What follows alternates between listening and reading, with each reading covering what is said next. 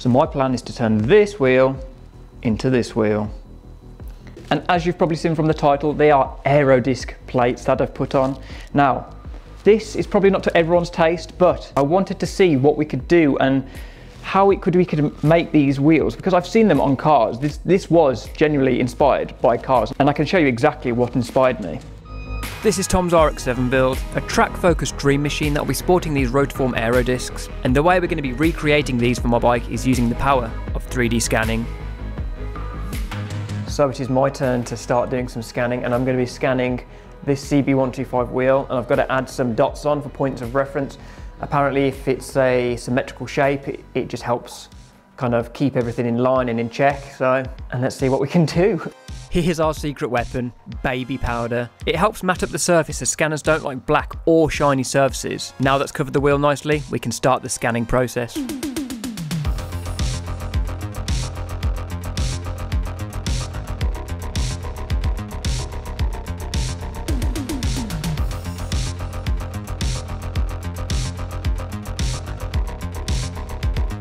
That looks like a wheel that's been scanned fully. Tell you what, it's a weird process, but quite rewarding when you get it right. Even like the lettering on the tyre.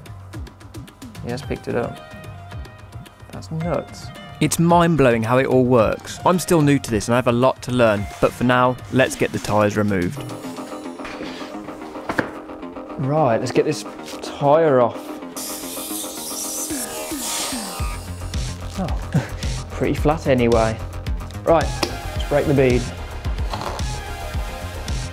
I have a bead breaker here. What am I doing?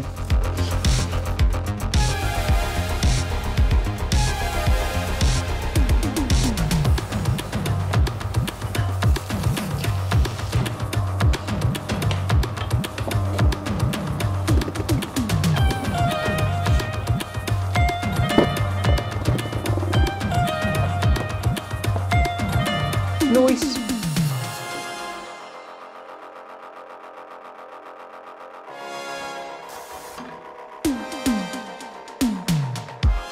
So now we actually have to figure out where to start. I didn't want to start welding anything to the wheel or drilling holes because it's just not safe. But whilst looking at the scan of the wheel, I noticed I could potentially use the gaps between the spokes to fit a spacer that can't spin in either direction. And with that glorious thought, I had a plan. This was the birth of my AERODISK idea.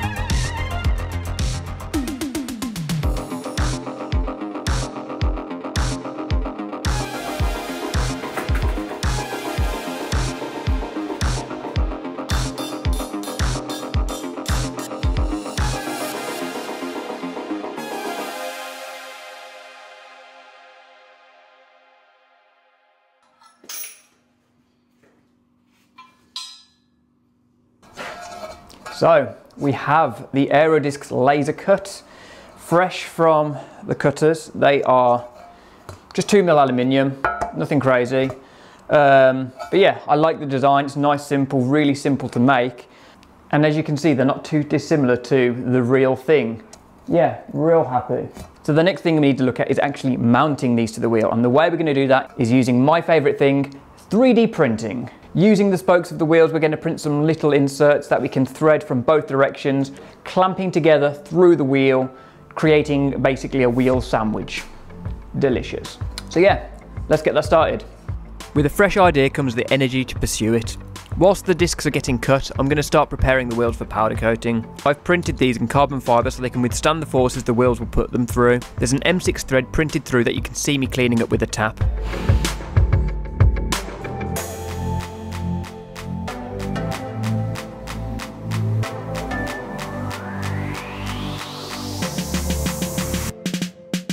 I am super happy with how this is looking.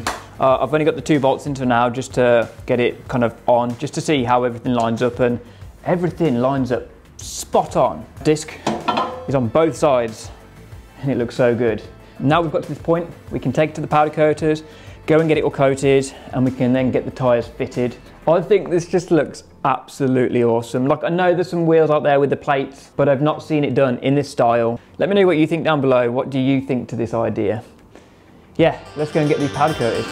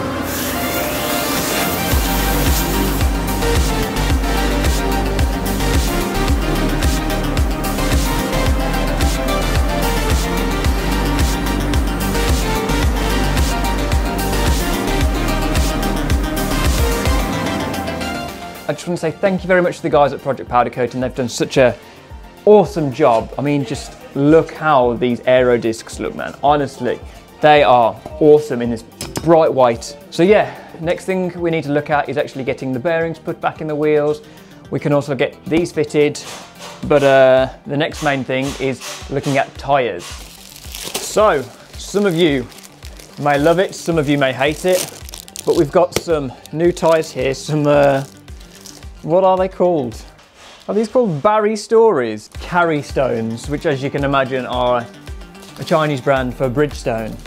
But the reason we went with these, the pattern, I just wanted this old school dogtooth tread pattern, and I'll tell you what, it was very expensive to find some tyres in this size other than these ones. So these were still very expensive, but these were pretty much the only option I had if I wanted this style of tyre. But yeah, I'm really excited to see what the new school versus old school looks like. With this tyre and that type of wheel, I think this is going to look absolutely mental. So yeah, let's get the final fit up together.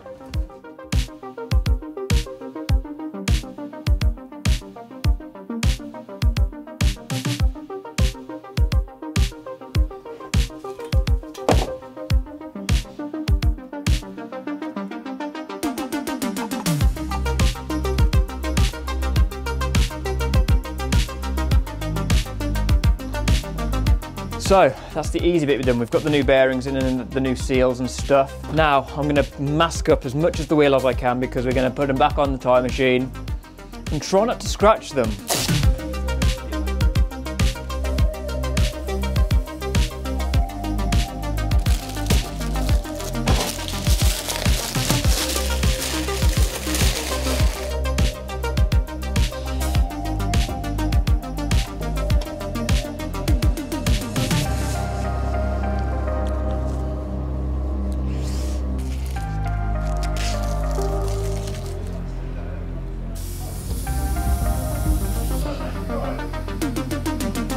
Now, that was an absolute pain to fit. I'm going to say do not purchase these tyres because of how hard that was to put on. I do think they look pretty damn good.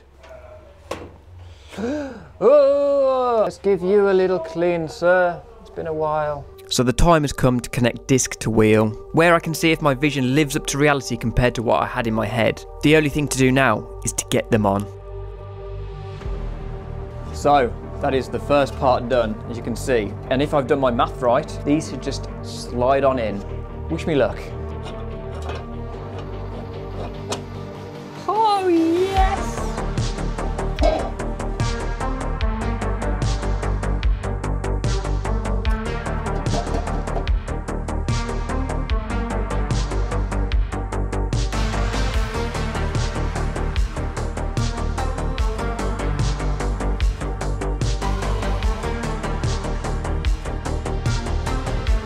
I am so happy with how this has turned out, honestly.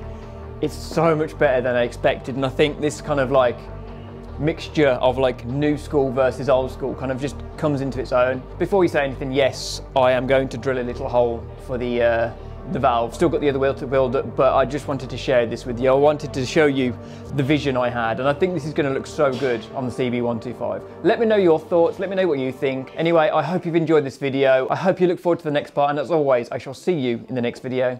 Peace.